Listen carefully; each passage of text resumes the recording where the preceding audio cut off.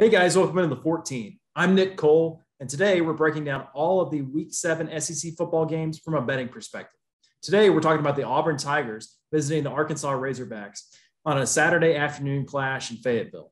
This game's going to have a noon Eastern kickoff, which is 11 a.m. local time there in Fayetteville at Razorback Stadium. This game's going to be televised on CBS.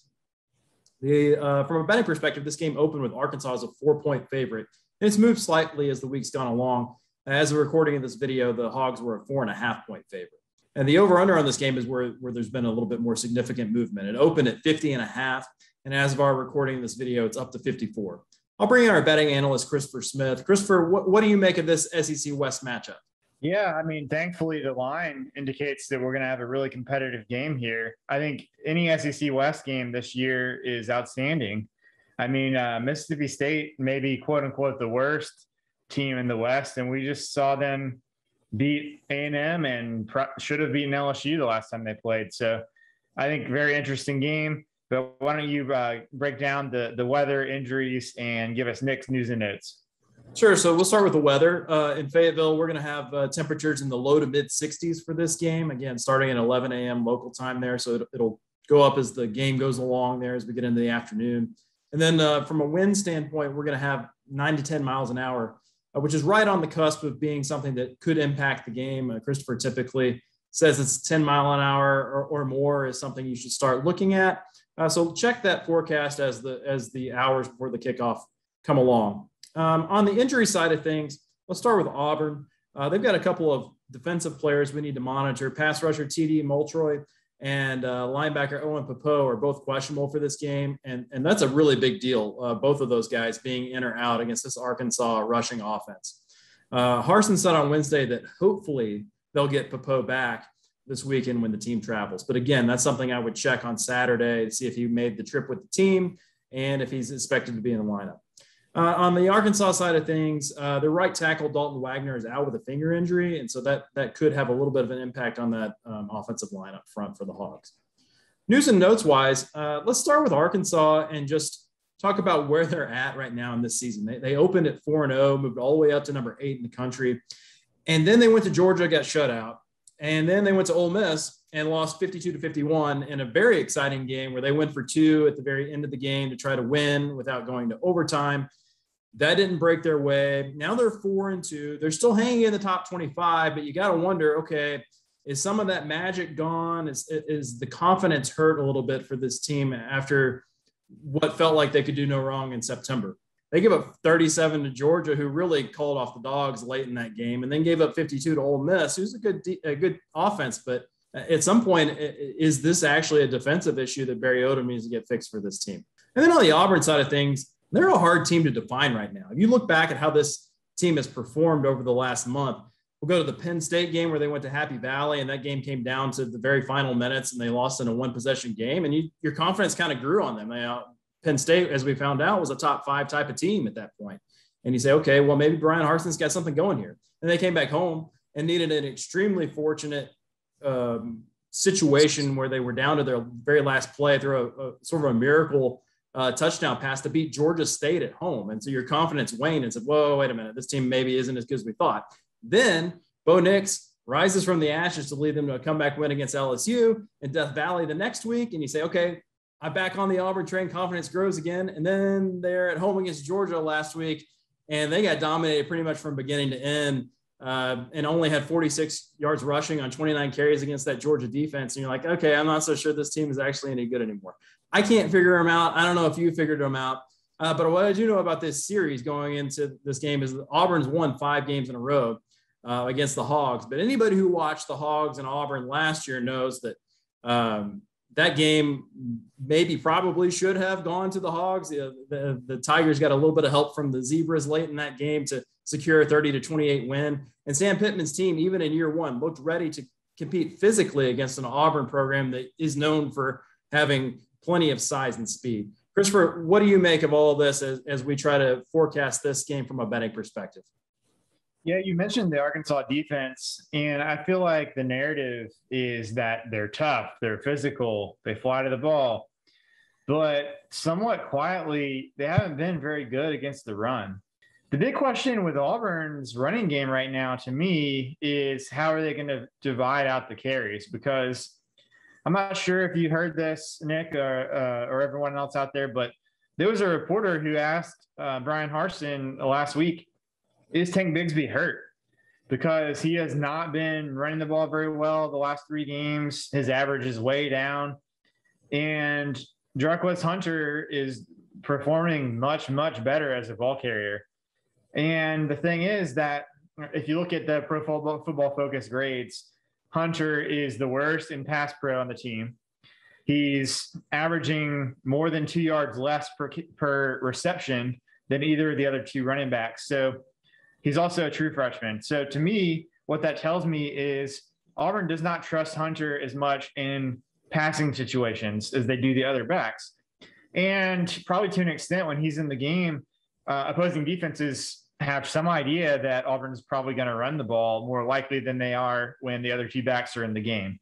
So to me, with Arkansas struggling against the run and Hunter clearly being your best runner at this point, that leaves Auburn with 2 things. Either you give Hunter more carries and say, we don't care if this is a tell, or we don't care if this is sort of maybe a downgrade in our passing game. He's our best runner right now. We're going to feed him the ball. Or Bigsby needs to either get healthy if he hasn't been healthy, or he needs to start performing like he has through, 1 1/4 seasons at Auburn. So I want to see what happens there, because to me, Auburn has to run the ball against Arkansas, absolutely has to do it. They're not going to beat Arkansas through the air. And they need one of those 2 things to happen, or else they're not going to be able to do that on the ground either. Now, Arkansas is going to challenge your manhood as a defense. They run the ball nearly 70% of the time. And also, they're 10th in rushing yards per game and 22nd in yards per carry. And their top 5 are all averaging between 5.3 and 6.5 per carry. So it's not like you can just stop one guy. You stop the starting running back. Even Jefferson, he's got 5 touchdowns himself at quarterback, and he's a big guy. So, there is a way to stop the Arkansas run, and that's to have your defensive line and to a lesser extent your linebackers just physically dominate Arkansas. You mentioned the right tackle is out. Georgia physically dominated Arkansas up front in the trenches, and Arkansas didn't score a point. Then they scored 51 the next week. And so really you gotta be more physical, and you got to be more gritty in the trench than Arkansas and more than their offensive line. And if you're able to just out physical them and bully the bullies, then Arkansas's offense is sort of in trouble. They're not nearly as good. Arkansas is not nearly as good at protecting in the passing game. And Jefferson's been better than I expected as a thrower. But he's not going to win the game for you if you have to rely on him. You do have Traylon Burks, who I think is now that Boutte is out at LSU, Burks to me is the clear-cut best receiver in the SEC. So he can definitely get behind your defense. And also with Jefferson, if you rush him, you got to worry about him taking off and running the ball. But if you're Auburn, you're like your chances better at trying to prevent wide receiver 1 from getting behind your defense than you do if Arkansas can just sit back and run 70% plus of the time and follow the game plan they want to do. So I think the running game on both sides of the ball is the key to figuring out who's going to win, who's going to cover in this game. But Nick, how are you betting this one? So I actually like the Hogs to get right at home this week. The friendly confines, some confidence built back up in that offense after being shut out at Georgia, the 51 points. I think they're probably feeling a little bit better where they're at. And like you said, I think Traylon Burks may be the key to this game from a passing game perspective for them. So I like the Hogs minus 4.5. And then honestly, I don't have a strong lean on the total in this game. For the purposes of our picks, which you may want to fade me on this since my picks have been so bad the last couple of weeks. I like the over of 54 on this. Like I said, I think the Arkansas offense gets right in this game. So I think part of that is scoring some points. And I don't know that the Arkansas defense is good enough to keep Auburn from scoring right along with them. So give me over 54. What are you thinking? I'm going to go against you here and do the exact opposite. Probably a smart move. It may be. We'll see. My favorite bet in this game is definitely under 54.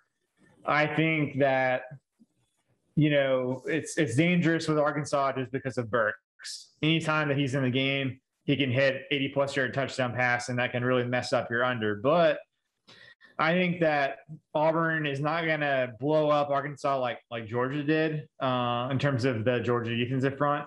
But I think that they're a tougher matchup than Arkansas has had outside of Georgia in terms of physically up front. And Auburn's been surprisingly good along their rebuilt defensive line against the run. Not as good at rushing the passer, but if they get their permanent team captain back at linebacker this weekend, especially, Auburn's offense is definitely not great right now. I mean, there's something going on with Bigsby. They can't throw. Hunter is the best thing they have going for them. So if they feed him, whether or not they feed him the ball more, both teams are going to be running the ball a lot. So the clock's going to be moving. I think both defenses have an edge in this game. I do like Auburn plus 4.5 and what I expect to be a slightly lower scoring game than what's being projected with the total. And also, I have a feeling that Auburn's going to figure something out with Bigsby and Hunter in that split heading into this game. So give me Auburn plus 4.5 and under 54 for Nick Cole. I'm Christopher Smith for the 14, and we'll talk to you next week.